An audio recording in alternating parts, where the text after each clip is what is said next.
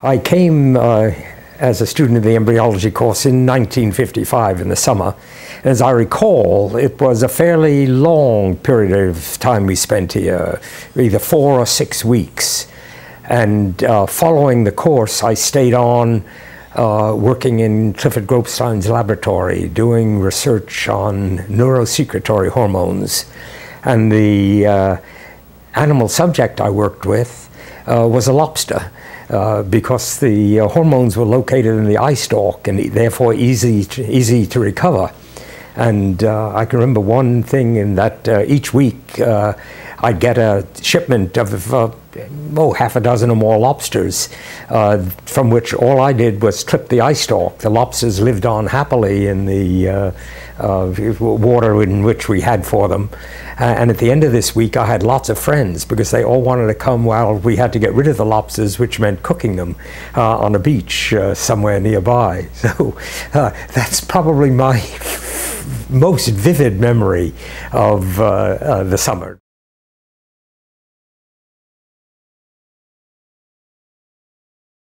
For me, as a part-time student in biology and part-time student in the history of science, I was getting a good deal more attention than might otherwise have been the case.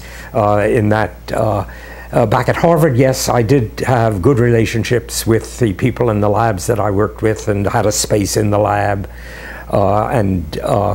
We had lots of interactions, but the kind of intense feedback you got down here at Woods Hole made a big difference to me.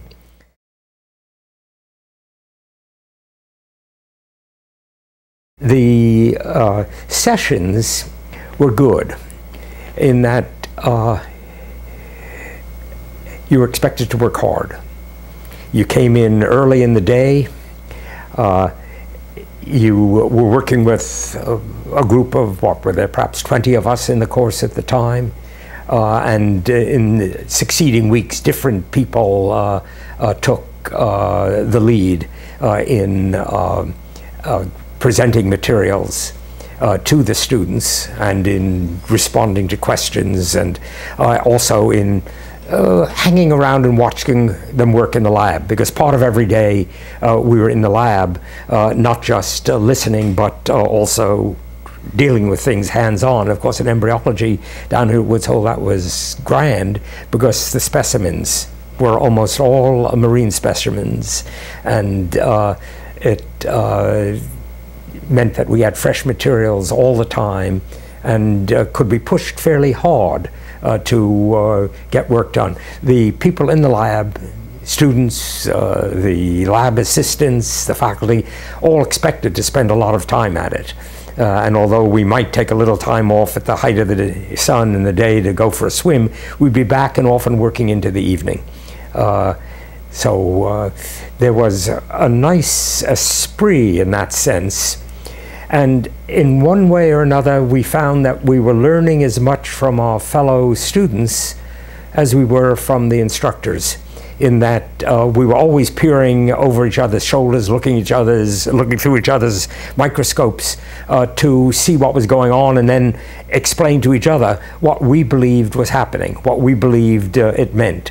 And then we'd get one of the knowledgeable people, one of the experts, one of the lab assistants, or one of the faculty to come and tell us whether our guess of what we were looking at really made sense.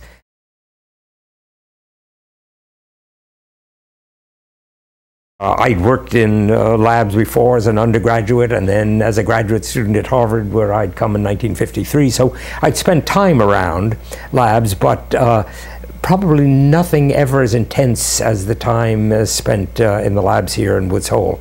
And that kind of memory is put in place in your mind.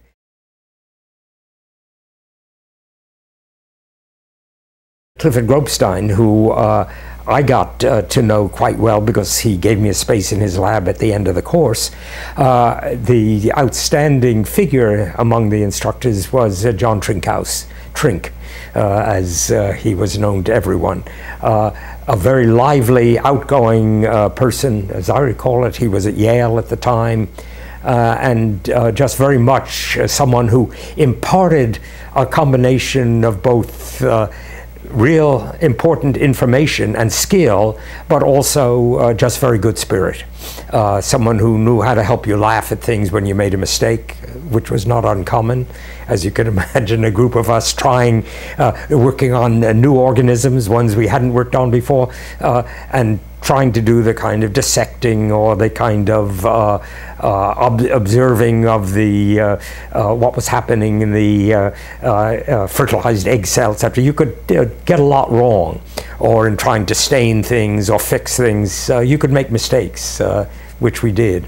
But certainly I came away, and I remember the several other graduate students from Harvard who were with us at the time, Dottie Skinner, who went on to an illustrious career in biology, was again, someone who was always pushing the margins, pushing to see where you could get, but also had a very good sense of humor, and not too serious about who she was. And there were a number of others in the course at the time. Tim Goldsmith, as I recall, probably the most serious student in the course, and in some ways probably the most talented, who led us in many ways into interesting additional things that you might try with the specimens you're working on that week.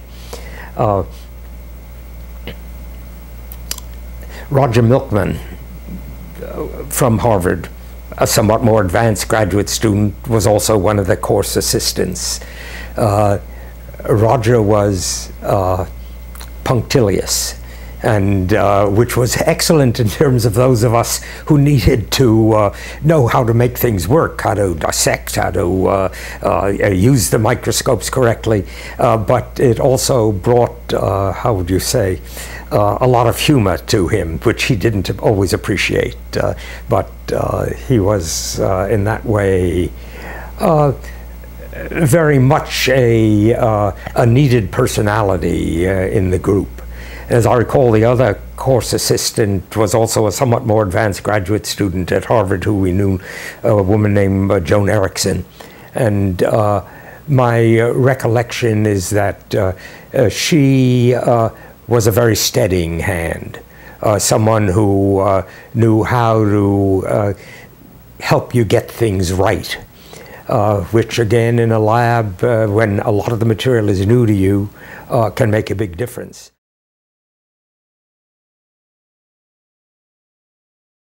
I'd say that among those of us in the course, not too many had worked with invertebrate materials. And so that we were both learning new organisms as well as learning fundamental things about embryological processes.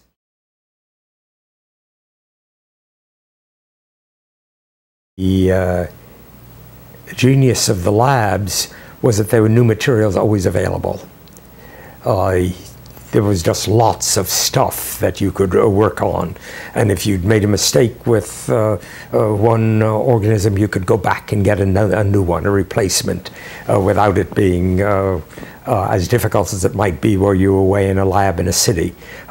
Almost all the things we worked on were locally collected. In fact, on a number of occasions, we went out with the collectors and brought back materials which we would then work on in the labs itself.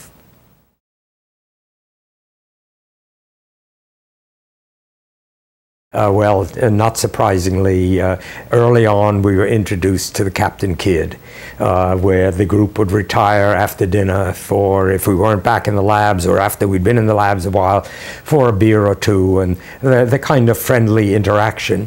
What was fun at the time is I recall that several of the semi-retired or older biologists or people working in the labs would come down and sit with a group of young people, a group of students.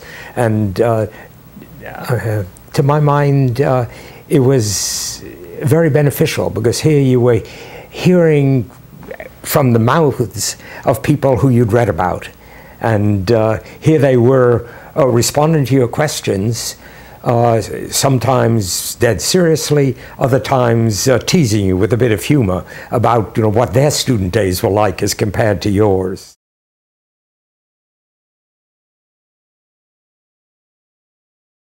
We had a lot of friends, not surprisingly, in the physiology course, which was going on at the same time.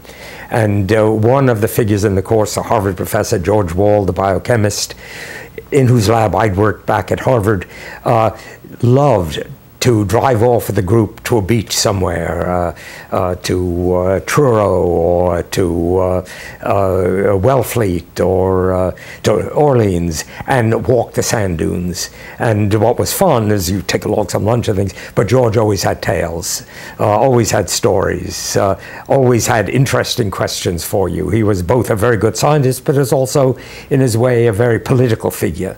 He had ideas about what was happening in the world. And 1955, as you recall, was really the height of the Cold War. And I can remember intense discussions with George Wald and others about the politics that was going on at the time, the gaps which were being created between East and West, and the concerns that he and others had about the implications for science. This was a period, you recall, when there was a big controversies over Lysenko and the Lysenko's views on genetics, and how these seemed to run absolutely counter to everything we'd been learning about Mendelian genetics. And this kind of topic would come up alongside what might be just the fun of looking for sea urchins on the beaches, or collecting kelp, in which you might find some small organisms.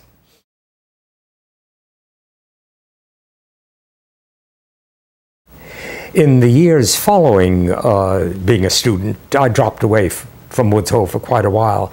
But then as I became an active historian of biology at Harvard, close at hand, on a number of occasions during the summer I was invited down to a conference or to a lecture series, and continue to contact in that way. Some of the same people were here, and then some new people. But I'd say that over the years I must have returned half a dozen times to Woods Hole for meetings or to give a lecture. When we were interested in finding a summer weekend place closer to Boston than the one we'd had up in Vermont, we thought, why not take a look at Woods Hole? And indeed, we came back down. I knew at the time that Jane Meyershine and others had a project or two going on here.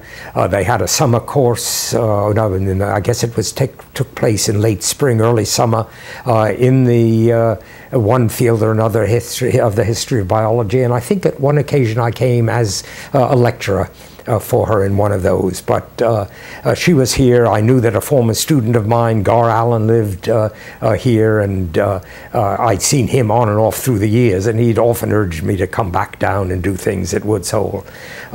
Another of the former students, Harold Burston, was also in town, not as close in that he wasn't as focused in biology as I'd been, but someone I'd known since his student days and had kept in touch with.